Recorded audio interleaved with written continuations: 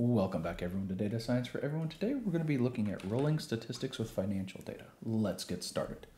So the first thing that we want to do is make sure, if you haven't already, installed yfinance so that we can get a hold of our data. We also want to import pandas as PD, import numpy as NP,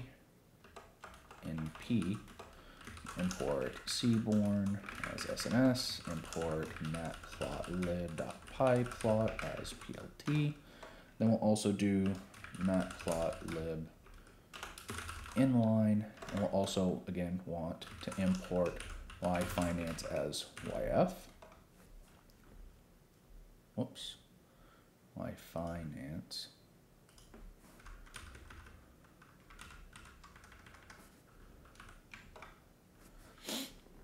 So the rolling statistics itself is very traditional, okay, for financial indicators and financial studies. So we're going to definitely be needing to dive into this, particularly when we're creating financial charts. So the first thing that we will do is let's go on and get some data. So let's do df dot yf dot what do we want? Let's do download, and I actually have a list from last time, so let me pull that back up. So I have this dictionary of some sample stocks. Again, there's kind of some typical things that I like to look at, and we will use this to go on and grab a bunch of data. So if we do decide to, maybe we'll just go over like one stock, and then we can maybe add in more if we so choose. So let's go on and do df is equal to yf dot download here, and we want our stocks dot keys. Stocks keys.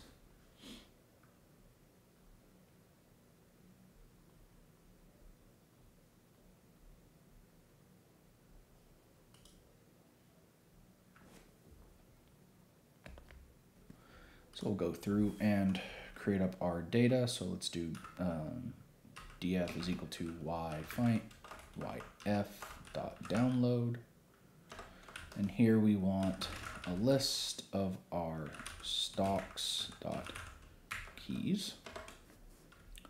We'll let it download whatever data that it needs in here. And again, we'll have some missing data, so we'll want to also clean that up. So I know it does, so we'll just do something like, I'll just grab the adjusted close, and we'll do, actually, you know what, let's do the open today. So we'll do df is equal to df of open dot drop NA. So we'll remove all the missing values there. Run that, and now let's do something like df.head, head. Take a look at our data. Okay, it looks nice and clean. Let's also make sure and look at the tail. And again, it's looking nice and clean. So let's go on and kind of do a bit of an overview of how we derive rolling statistics, okay, with pandas. So first off, we always need a window. And so let's say that we want to define it of however many index values that we want to include. Then let's also go through and we will do something like df of min, and we'll say df, and let's do this for a specific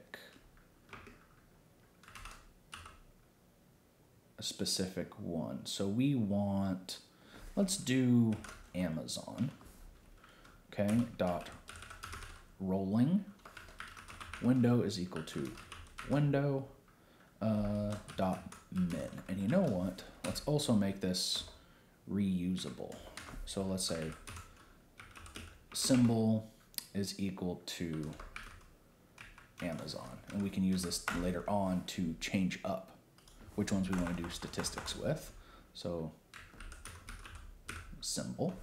And we can also go on and do this again for however many we want. So let's do min, mean, standard deviation, median, max, and what else would we want in here? Maybe exponential weighted moving average. So let's do mean, standard deviation, median, max, and then again exponential weighted moving average, and then we'll go back over here and we want to change this up again, so we'll do mean, standard deviation, median, max, and then this needs to be, actually we don't need this for this one. We need symbol dot exponential weighted moving. All right, we want half-life here to be, let's say 0.5.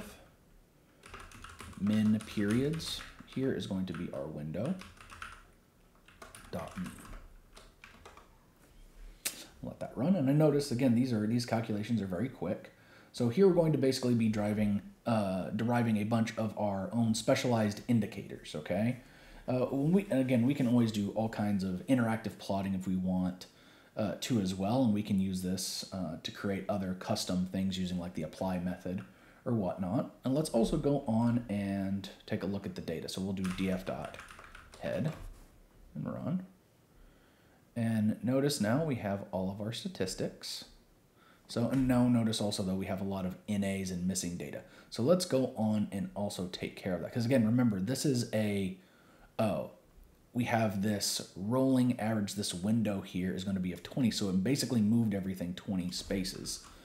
So let's do drop NA to run that. And then now we actually have our values. So now let's go on and actually plot this out, okay? So we can get a nice look at everything. So we want, let's actually drop this and do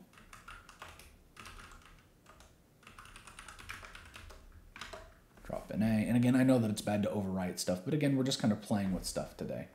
So let's go on and say axis is equal to df of, we want the min, we want the mean, and we want the max.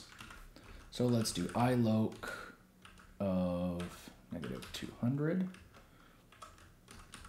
dot plot, and we want in here fig size is equal to maybe a 10 by 6. And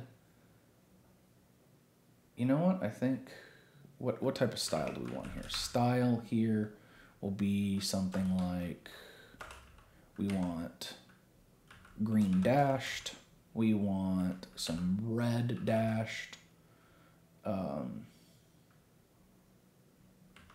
What else do we want? We want again in here, because again we're having the min and the max. Okay, so when we're actually plotting this out, this will look nice if we do something like green dash as well, because then we'll have like these max and min values kind of easing up through everything, and it'll look really nice there. And let's also do line width here of 0.6. We want these to be really faint. And then let's also go on and do df of our symbol here, and we want .iloc of -200, and we'll do plot axis is equal to axis. Let's make it nice and fat. Run this, and we should get a nice visual here. So notice what we see here is these nice rolling statistics that we have, okay? So we have our minimum and our maximums. So, and that's the green area that we see here. So this is the max, of course. This is going to be the min. Rolling average is going to be this nice sloping one, okay? And that's going to give us this great additional time series plotting mechanisms that we have. So let's maybe go through and do a little bit more of a technical analysis. Okay, so let's do analysis. And what I mean by that is we'll do something like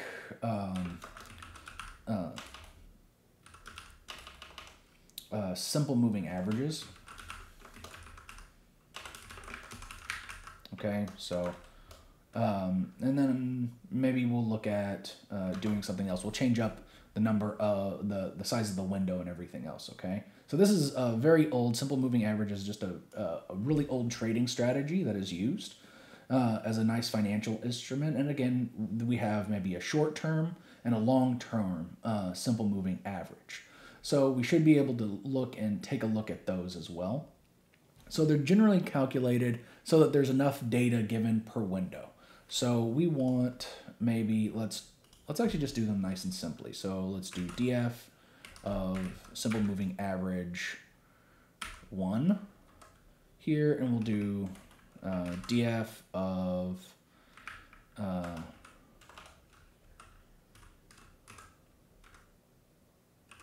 symbol dot rolling here, and we'll have our first window here to be 42. We want the mean. Then we're going to do same thing here, but we'll do simple moving average of 2. And here, let's give a long term moving average. So let's say, what would we like here? Let's do a window of 252 as well. And it didn't like, oh, whoops, because I had window. There we go. And it didn't like some of this, but that's going to be okay. We're going to ignore it for now. Let's go on and do something like df of symbol. We want SMA1, SMA2. And we're just going to go on and look at the tail for now. So we get this. And notice now we have our Amazon stock. We have our simple moving average 1 and our simple moving average 2. So this one, this first one here again is our short run. Okay, moving average again 42 days. And then we have our long run, which is 252 days. So let's go on and maybe visualize these to see how this goes. So in context, again, so we're only going to be going up to a certain point. So let's do df dot drop NA in place. It's true. Then we want to do a couple more things here of, let's create our positions. Okay, so df positions. So again, this would be like our triggering positions, okay? So we want to visualize our long position by a value of 1 and our short position at a value of -1. Okay, so so we'll say here our long position of 1 and then short of 2. So we'll have our positions, and now this is going to be nice as we can do np.where data of df of our simple moving average 1 is greater than df of our simple moving average 2. and we want 1 else -1. So this is going to be able to create a nice little trading strategy for us. And again, let's not worry about any of the caveats that we've done there. We're just kind of running through this quickly. So let's go on and make a plot of this.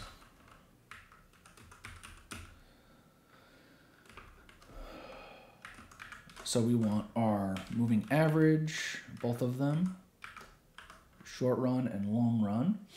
And we also need in here our positions. So let's go on and plot this.